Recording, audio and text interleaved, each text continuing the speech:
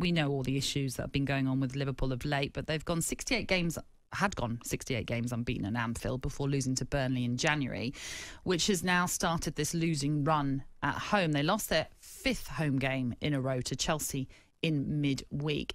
It's sort of scarcely believable that they have gone from Anfield being a fortress to now a happy hunting ground for other teams. I was going to say a shed.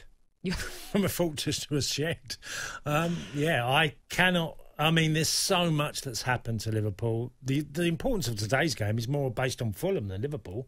I mean, Liverpool have just got to stop this dreadful run. Fulham are playing for survival in the Premier League.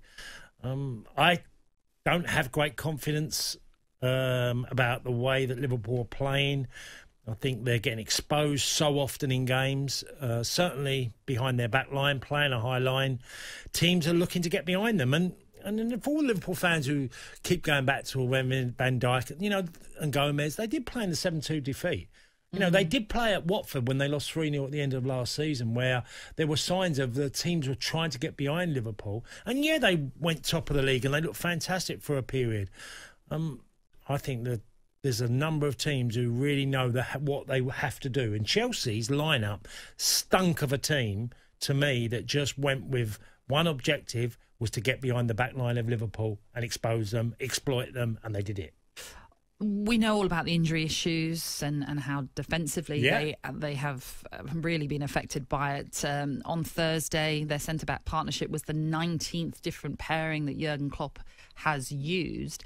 And you've talked about this high line that they use. Do you think Jurgen Klopp has to maybe think of a plan B? Does he need to be a bit more pragmatic just to get through this period? No, the high line's fine if you can stop the source of the pass. Yes. It's fine. There's no problem with playing. I played in a number of teams that played a high line. But if you can't stop that pass, you are in trouble. Yeah. And you will get punished regularly, and they have been. And, a lot of the goals are very similar, where they've got in behind the Liverpool back line and not only conceded goals, but conceded chances. In the very first minute of the game at Anfield against Chelsea, we saw Timo Werner burst through. The first minute of the game. So their intentions were clear. With regard, we mentioned the defensive issues then for Liverpool, but they also have issues up front. In terms of they're not as effective as they were last season, that front three, shall we say. And they've taken 1 point from the last 21 on offer at home. And perhaps what really tells the plight of their attacking options is that their last goal from open play at home came last year, December 27th. Yeah, they're breaking different records for the wrong reasons. I'm not putting a smile on your face. No, I just don't see very many positives. I believe in the manager. I think there will be a lot of changes this summer. I don't know how big of a budget they're going to get, but I think, reading they hopefully saved money by them being aggressive in this summer window. They'll get through. I don't want them to buy a centre-half. Everybody keeps saying centre-half. They're getting 3 back in the summer. Getting 3 centre-halves back. I think they can buy in other positions. They might choose to let 1 or 2 go. Maybe one big one that people wouldn't have seen coming.